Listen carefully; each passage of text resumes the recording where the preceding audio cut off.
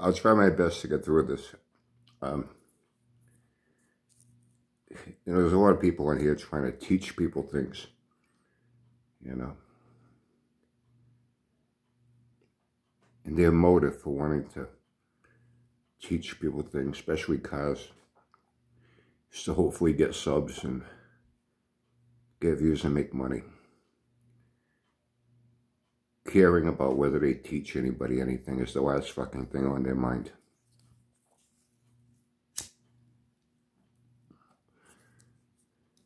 And then you get the individuals that just do what they do because they do it. There's nothing in it for themselves.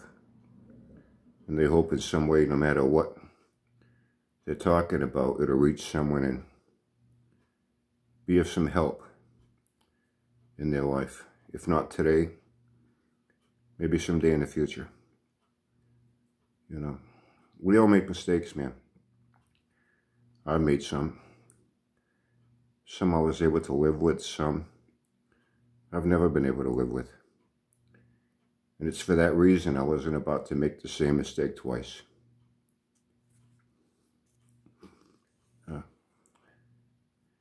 Uncle Felix was put down today. And I went in the room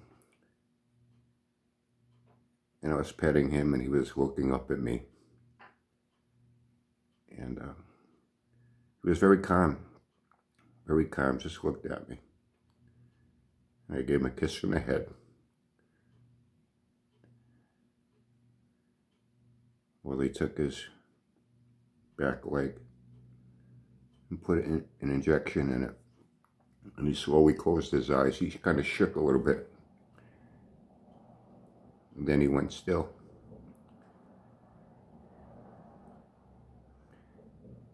I did it because I didn't want to make the same mistake I made a long time ago. I've always loved animals. Some ways I love animals more than I've cried more for animals than I have for many people when they died, let me tell you. Ever since I was a kid, I had gerbils, hamsters, guinea pigs. We had a dog.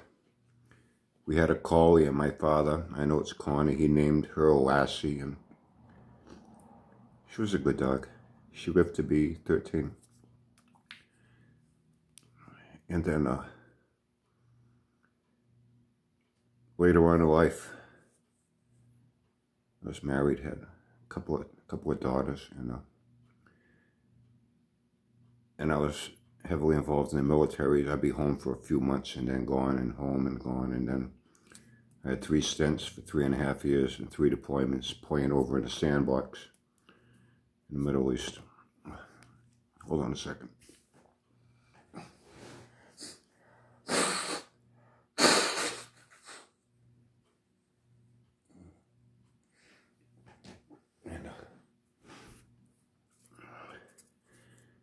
And I had a good friend. He was a Massachusetts state police officer. And he was canine. And he had his dog, his partner, Maggie. She was a Belgian Shepherd. She was big. She was almost 90 pounds. When they get to be a certain age, they retire them. And because of their training and what their purpose is, they don't adopt them out to just, they can be considered dangerous under certain circumstances. And so there's kind of like only a couple options. One, they'll kennel it. Then it lives out its life in a fucking cage, pretty much. They give the officer the opportunity to take it, and then he has to sign off on a lot of responsibility with this dog to make sure it doesn't bite anybody. And the third option is they put him down.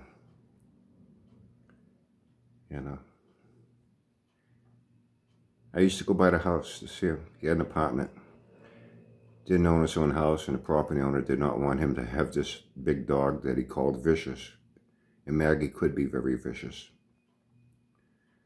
under certain circumstances. But for whatever reason, Maggie loved my daughters. And he had to keep her kind of hidden. The landlord kept telling me, you got 30 days to get rid of the dog. You got 30 days. unless you're going to be evicted. And I go by to visit, and Maggie loved my daughter. She'd lay on the floor, flopping her back with her paws up. My daughter's rubbing her belly, and Maggie loved my daughter to death. So one day I says, bring Maggie by my house. She came by like on a Sunday afternoon. My yard was all fenced in. I had a pool and all that for the kids. We let her run around there. And Maggie had a blast with my daughters and me and my wife at the time. Great dog. Great dog.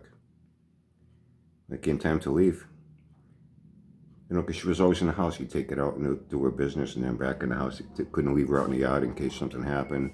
He was on the verge of eviction. The landlord had given him so many fucking chances. When it came time to leave, Maggie didn't want to leave. You know? I looked at Scotty. It was his name, Scotty Alves. We're still good friends to this day.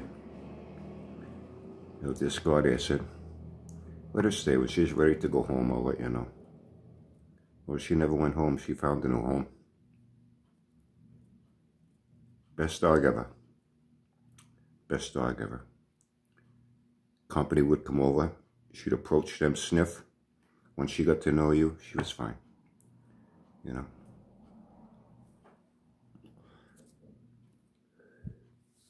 Remember one time, I'm sitting on the couch and Maggie's next to me. I'm eating some pizza and I'm giving some pizza. The phone rings. Tell him some guy's trying to sell me some home security system. And as I'm on the phone, I'm saying, listen, I'm okay, you know. I'm quite capable of protecting my home here. I don't need to get into my background in military. I'm quite capable of, you know, keeping my home secure. And something happened and Maggie let out a growl. He said, what was that? I said, oh, that's my other home security system. Her name is Maggie. And I started laughing.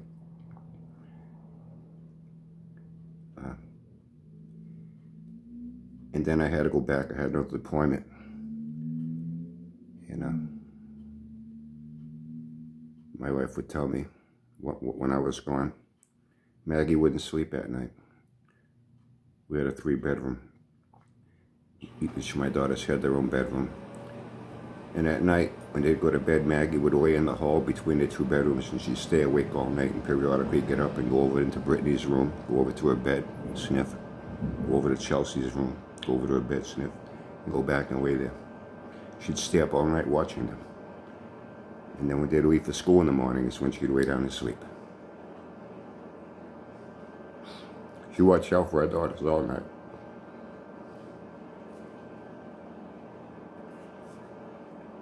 She lived to be 13. You know, with big dogs, they tend to get problems other breeds don't get. They tend to get arthritis, especially in their rear hind hips and legs. And then she was having difficulty walking. She started falling down. Could no longer go up and down, even the 3 stairs in the backyard to go out into the yard. She'd fall and roll over, and she was hurting herself. And took her to the vet. She was in a lot of pain. I was giving her pain medication. And I really tried to prolong it. The vet said, you know, I know you don't want to do this, but she's really suffering. She's really suffering. She's in constant pain. Just giving her pain medication, you know. And I just did not have the heart to put her down. I couldn't do it. Then I got to a point where I had to. And when that day came, and I got her to the vet, they put a lead on her, and they were petting her, and she was very friendly, but she was old and so sick and so much pain. And they led her to the back to give her the needle. And the vet and his assistant looked at me and they said, are you coming? And I just didn't know what to say. They said, you can come. You can be with her. And I said, no, I can't. And I left, and I'll never forget walking out of there and getting in my car and coming home and thinking about how this dog that loved us as much as we loved her.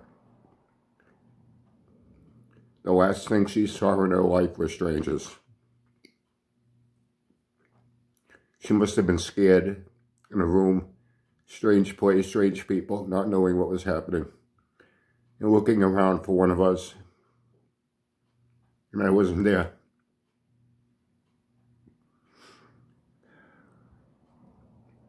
That mistake haunts me to this day. I should have been there for her. I wasn't going to let that happen with Felix. I went in, and for some reason, it's like he kind of knew. The vet even told me that he doesn't want to be touched. He's in a lot of pain as well. You know, the tumors, that hurts. He's in pain. He's sick and suffering. And put him on the table, and it's like he really didn't put up much of a fuss. He just kept looking at me and looking at me. And he rested his head on my arm. And I was petting his head as they gave him an injection. And he kind of shuddered for a second. The vet told me, he says, the initial reaction will be he'll kind of shudder a little bit. He may even relieve himself, his bowels. Then his heart's going to stop. And it only take a couple of seconds. You know. He died on my arm. It hurts. I can't correct the mistake I made with Maggie. Letting her die alone with strangers. But I was able to not let it happen again with Felix. If you have an animal that you love as your family member, as they should be, we call them animals, but here they're family. And if something should happen where you have to do what's best for them, even though it's what's worst for you, to help put them out of their suffering. Be there with them. Be the last face they see when they close their eyes for good.